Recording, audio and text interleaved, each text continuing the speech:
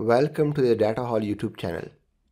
In today's video, we are going to discuss how do we make log files in Stata, right? So there are different options with log files. We can make it in text or etc. And what log would do is, as the name suggests, it would save anything that would appear on this output window in a text format, right? Okay, so let's start with the log. We can either start the log by clicking on File, then Log and Begin, or we can obviously pause or resume or close it using the same menu, but I would prefer using code because the reason is that when you are working with do files, you might always want to have a log file generated, and that way working with code of log, generation of log and closing of log, etc. would be more useful rather than menus. Okay, so how do we initiate log? We write log command, then the word using, then the name of the file that we want it to be saved into. So this is the syntax of the log file. So what I want is I want to make a log of whatever is written in the output window and save it in a file called log example1. You can give any name that you want. So it would give me an idea of the log had been initiated, what it is name, where the log is saved, right, and what is the log file, its date and time that log was opened. So it would save both input, outputs, comments or mistakes that had been made. So let's import some data. So I've imported sysuse data, which have auto data. Let me summarize price, MPG and weight. So this is the summary. Then let's regress price on certain variables. Let's also drop if price is less than 10,000. And lastly, what we do is when we have done all the commands that we wanted to perform, what we can do is we can close the log, and what it would do, it would save that log file. So the command is simple, log close, and that would close the log. We do not need to write any name of the log that we are closing, just log close. And let me take you towards the folder where the log is saved. So you would see that this is the log example1 file. Its extension is smcl, which stands for Stata Markup and Control Language, right? So we can open this log within Stata. So this is how the log will appear. Remember, it would give all the information that we had when we started the log, the file location, the type of log, the time that we started this log. And then whatever command we performed sysuse auto, then we did summarize because we are running it from the do file, so it is giving us this do etc. thing. Then it would give us the output of the summarize file. Then we did regression, it gave us the command and then the output of the regression. Then we dropped certain values and it showed us that the 10 observations were dropped. And then we closed the log at this specific time. So this is the log, and what it is doing is it is simply capturing whatever appeared in the output window. So let me close this log. Okay, so let's clear everything that we have over here. So I can demonstrate one more thing. So we already have this log file, right? If we were to create another log by the same name as we did previously, then it would give us an error. So let me use this. So it is saying that file log already exists. So for that, we can use the replace option. So if I was to use the replace option, then it would generate a new log and I can perform certain commands and close the log.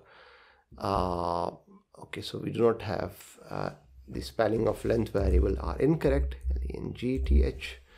So summarize and then we close the log. And we get another file that would have this. So you can see that this is the log file that was created. It replaced the previous log file, and it also records the error that appeared in the output window. So it is just the whatever appears in the output window, it would record it with itself.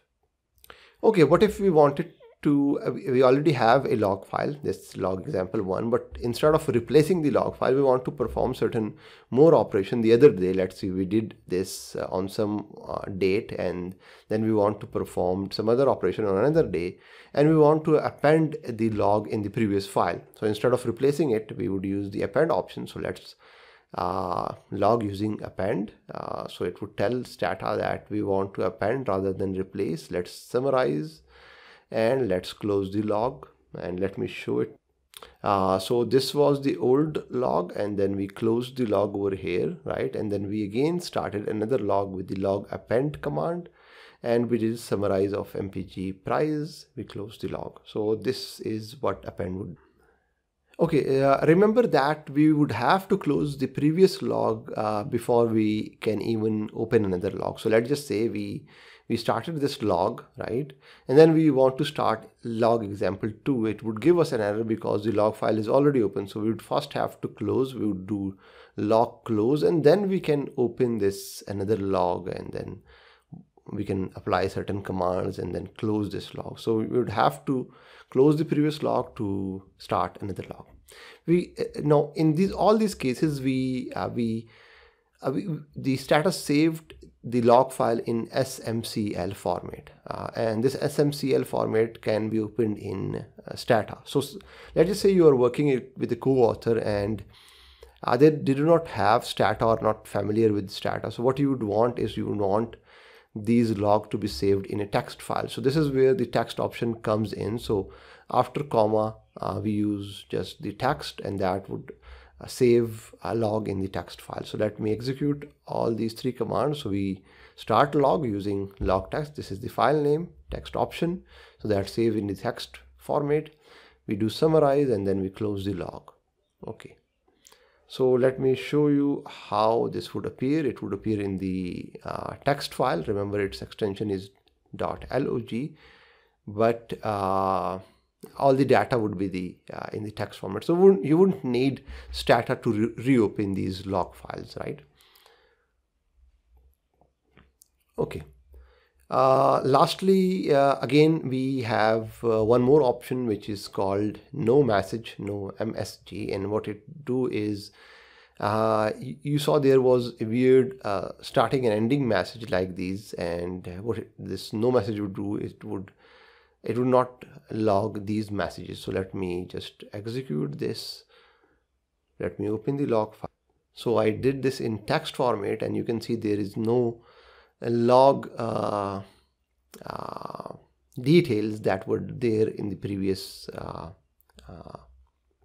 files that we did. So this is with the no MSG option, and this is without no MSG option. You can do this with either format, either the text or smcl format.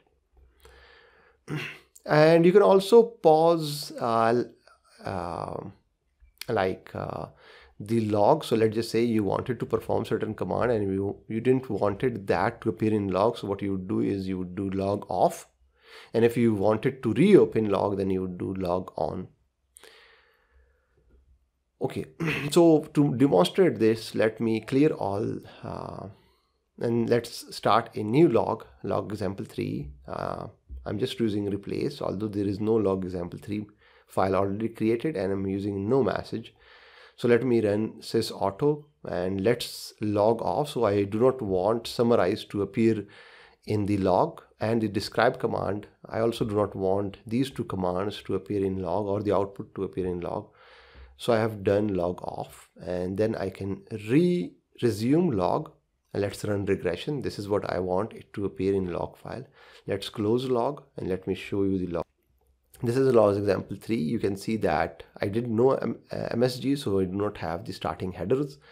I did log off, so I do not get the summarize and the describe command. Then I switched on the log to get regression, and then we close the log. So log off and log on is sort of pause and resume of the log.